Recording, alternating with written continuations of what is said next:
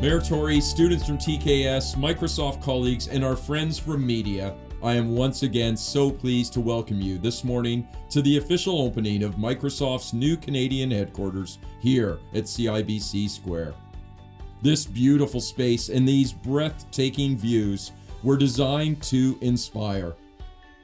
Although we are here today in the heart of Canada's tech ecosystem, the space was designed to support our employees, partners, customers, not-for-profits, and community groups all across Canada. As we built our new offices and renovated many existing offices across Canada, we did so with hybrid in mind, outfitting all of our offices with the latest Microsoft Teams enabled hardware and software to facilitate seamless hybrid work.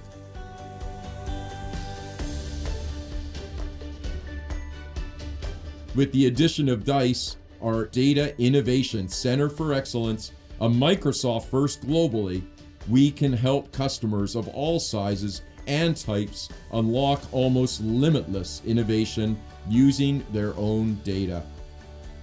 Sustainability is core to us at Microsoft. 2 years ago, we announced ambitious commitments and a detailed plan to become carbon negative by 2030 and by 2050 to remove more carbon from the environment than we have emitted since our founding. To help meet these goals, our new space is fitted with over 3,000 sensors which track water use, energy consumption, and our carbon emissions, which allow us to better understand our environmental footprint.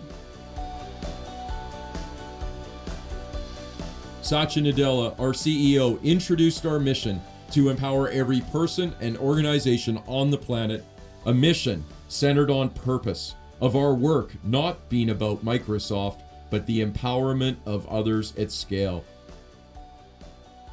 As far as I and my leadership team are concerned, we are only getting started.